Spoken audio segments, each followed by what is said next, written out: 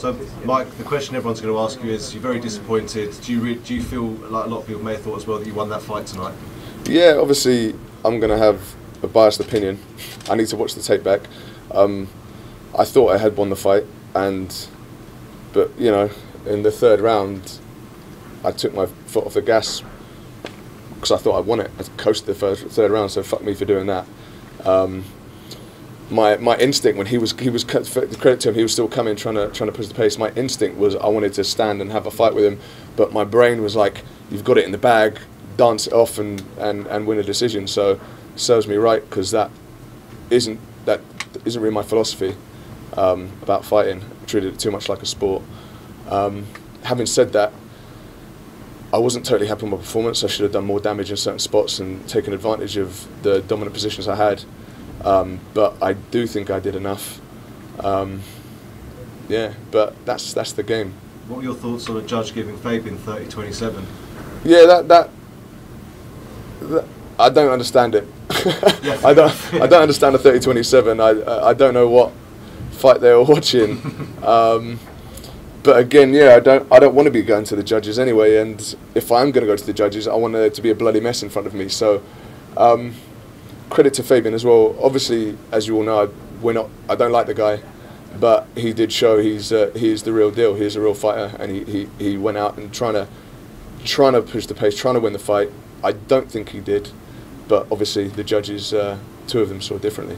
It looked like you were looking to sort of close the distance and sort of smother his strikes. Certainly through the first 2 rounds, and you were wearing on him quite a lot against the cage. Was that a main part of your game plan? Try and sort of sap the energy and look to get him later in the fight. Yeah, well, yeah, I wanted to put that pressure on him and be inside that kick range. I think I dealt with the threat of his kicks well. They didn't bother me. His backhand uppercut landed a couple of times, which annoyed me. I think I should have been more confident with my own hands in the pocket instead of maybe I smothered him too much. I could have done more damage with my own hands in the pocket, rattled off some shots of my own, and that would have made me look. Maybe I'd need to watch it back, but maybe that would have made me look more aggressive, more dominant. Does the fight need to happen? Does the rematch need to happen immediately? Like, do you feel as though that's something that, because a lot of people are complaining and saying it was very close, do you think the right choice next is to do it again? I'd love that rematch. I think Fabian might have even asked for that rematch as well. Whether Bellator allows it is another thing, but I think I overheard David Green saying that it's on the cards. Obviously, yeah, next fight would be great. Depends what the fans' appetite for that is, but yeah, the list. Unfortunately, the list of people I need to get back has grown by 1. So I've still got to get Costello, and now I've got to get Fabian as well. Not what I wanted to happen today. But yeah, that's life. Would you go to Birmingham for that, given that this one happened in London? Yeah, of course. I'll go to Birmingham. I'll fight him anywhere. I'll fight him in the Arctic. I'll fight him in my back garden. I think it does need to happen. Yeah. I know you guys don't like each other, but are you kind of happy with how much interest you've drummed up here? I mean, everybody was talking about this fight. I mean, a lot of people felt it was the fight of the weekend, which was the anticipation. Yeah, for sure. Like, yeah. We don't like each other. We conduct ourselves very differently, but I understand what he's doing, and it worked. It takes 2 to tango in it, and it made a good spectacle. And like I said, he's as much as we don't want to get too soft, but as much as we disagree and stuff, like he did show he can fight today. So if I need to step up. I don't want to be going to the judges again when I fight him. Mike, did you see the judges' scorecards at all, Michael? I didn't, no. Can I read them to you? Yeah. If you want, if you don't mind. Yeah, I think I've heard it's a 28. Well, I've got Ben Cartledge, 27-30, gave all 3 to Fabian. Sal D'Amato. Say that name again. He's not staying in the Hilton. Let me get Facebook up and see if I can find him. Ben Cartledge is someone. He's a very nice man. He doesn't sound like it. I don't know. How's his eyesight? You'll have to talk about that. But that was Ben Cartledge. Then Ben Cartledge. Yeah. I don't want Fabian next fight. I want Ben Cartledge. Then Fabian. Sal D'Amato scored it 29-28 to him, and he gave the first and the third rounds to him and the second to you, and Dave Torelli gave it to you 29-28, giving you the first and second rounds, but not the third. How Okay. do you see that? See that we have one sensible man out of 3. Yeah, Yeah, I feel like you were robbed in a way. I don't want to be a bitter, like one of those bitter guys. You always see it after a close decision. It's, I won the fight, Obviously, I need to watch it back again. I think I won the fight.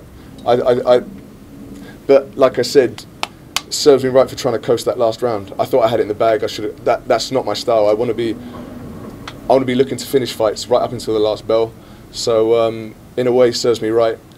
At the same time, yeah, I think I won that fight. I need to watch it again. You and Fabian put in a lot of work promoting that fight, doing all the Walker talks with the likes of Mr. A. Davis over there, and doing a lot of extra media that most. That wasn't fighters, work, by the way. It was a pleasure going for a stroll with you. Very nice.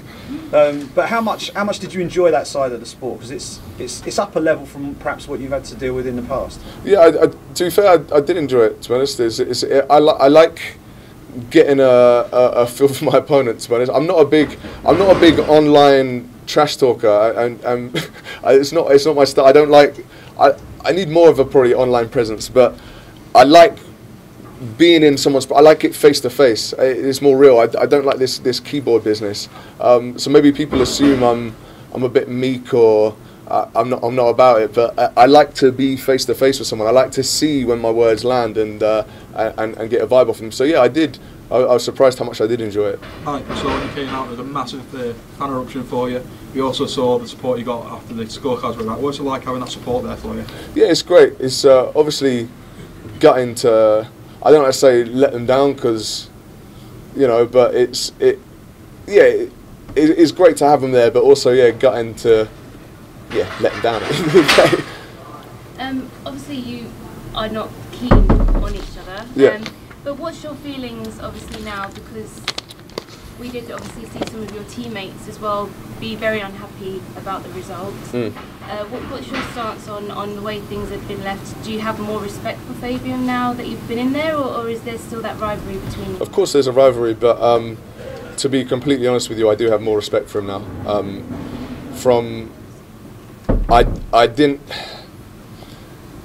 I think he showed more character than what I gave him credit. He was trying to push and win that fight right until the last bell. But like you see, you don't have to like someone. you need rivals.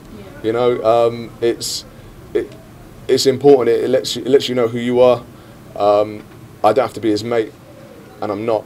But yeah, he fought a good fight. Not quite good enough in my opinion, but obviously. And you showed that at the end of the second round because he didn't reciprocate, but you put your hand up as if to fist bump with him at the end of the second. No, I wasn't looking to fist bump at the end of the second. No, at the end of the fight, at the end of the third, we did a little one, but at the end of the second, no. I think you must have been mistaken or misread a gesture, because I was I was in the fight and I wanted to go, but I wasn't trying to be pals with him. No. I know you obviously are not responsible for your team, but do you have any thoughts or any kind of thoughts on kind of what happened with your team? Obviously, getting very riled up after the decision. I didn't see what happened, but do you want to explain to me? I didn't see it. Well, we had a couple of guys just kind of storm through. It looked like they were trying to get to maybe Fabian's team. There was a little bit of a scuffle, maybe. Maybe not my About team. 5 or 6 guys rushed the media area and jumped the railings. When Fabian jumped the cage, they obviously thought they were jumping. He was. Oh, they thought it was a fight kicking off. Three of your guys, a few of you guys jumped over and Okay, knocked a lot of stuff over. That sounds like a misread of intentions. Fabian was celebrating, and as you kind of saw throughout the week, we've all got each other's backs 100% at Shoot Fighters. So they wouldn't have been trying to stick on him because of the decision. They must have misread what he was doing. They must have thought he was coming to try and start something. And it's just a miscommunication. And if that was the case, then they would have deserved it. But it wasn't, so nothing happened. So I'd say all's fair. Speaking of earlier in the week, and you're talking about the tensions, you were right there when all that incident went down with Mike Kimball and James Gallagher. Can you shed any light on what happened there? Because we've only really heard James' side of the story. Obviously they've got some stuff going on. those two. The first thing I saw was Gallagher coming out swinging, and then I saw Page getting a hold of him. I saw someone behind Page. I saw Page had that under control. I saw someone behind Page. I didn't even know who it was, but I was like, I better take care of that. Grabbed it. Turned out it was Kimball trying to get to Gallagher. So I was like, okay, so we kind of separated that. So, and then that kind of, what I didn't like was that Gallagher knows that Page is just holding him. He's just trying to defuse it, and then you see him getting double and hooks and trying to like throw him around, just trying to throw his weight around a bit.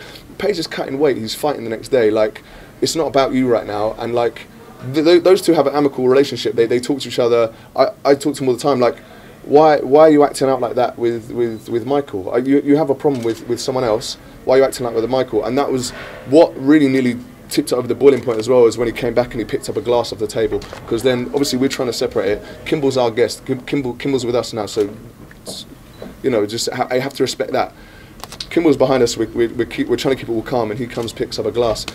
There's three of us. Picks up a glass. Yeah, three of us are fighting the next day. So he didn't throw it or anything, but just that gesture, it's unacceptable. And then that kind of, I don't know what his intentions were. He put it back down, but that's kind of what elevated it to a thing. So hopefully we can get those guys to just squash it amongst themselves. And I'm sure it will have blown up more than what it was. Heat at the moment? Yeah, well, I don't think it was heat at the moment. I think it's been boiling for a while, and he wanted to get one over on Kimball, rightly or wrongly. But there's a time and a place, and if you're on good terms with us, you have to respect the fact that he's our guest, and also we've got other shit to worry about right now. We don't want to be dealing with your nonsense. We don't want to be getting cut before our fights and not getting paid. We don't want to be brawling with your dad and your teammate in a fucking media day. It's ridiculous. So it's just, hopefully those two squash it amongst themselves. Yeah. Talking about squashing the beef. Talking about squashing the beef. Obviously, the rivalry will live on clearly between you and Fabian, and there are instances in the week where you needed to be kept apart. And if you're back at the hotel bar tonight and you happen to cross paths with Fabian, is there going to be a sort of a knowing glance and perhaps a little bit more calmness and respect between the pair of you, and there won't be any flashpoints as a result of the fact you've been in there, you've spent 15 minutes in there? Yeah, the fight's done now. Like, obviously, like I've got no ambitions to fight him outside the cage. I want to fight him in the cage again. I think he's a professional. He's the same. Obviously, so I don't think it's that character. Obviously, something comes out of someone's mouth. Who knows? But as far as I'm concerned, let's keep this rivalry going. We'll do it in the cage again. It's in cage business now. But is that not, kind of important that is emphasised and observed? Because at the end of the day, the whole idea of what you guys do is to take these kind of things and keep it professional. 100%. But at the same time, that's my philosophy. But at the same time, you can't let someone take the piss a little bit too much. Like you saw when he's trying to put hands on me at the weigh-in and stuff, and it's like, I get it, that's what you're doing, but you can't do that to me. Like I'm not going to allow it. That's when I'll happy back and forth and talk. But then if it gets physical, it gets physical. Obviously, I'm not here to be street fighting or doing that. I want to do it in the cage, but at the same time, I'm not going to allow someone to take the piss.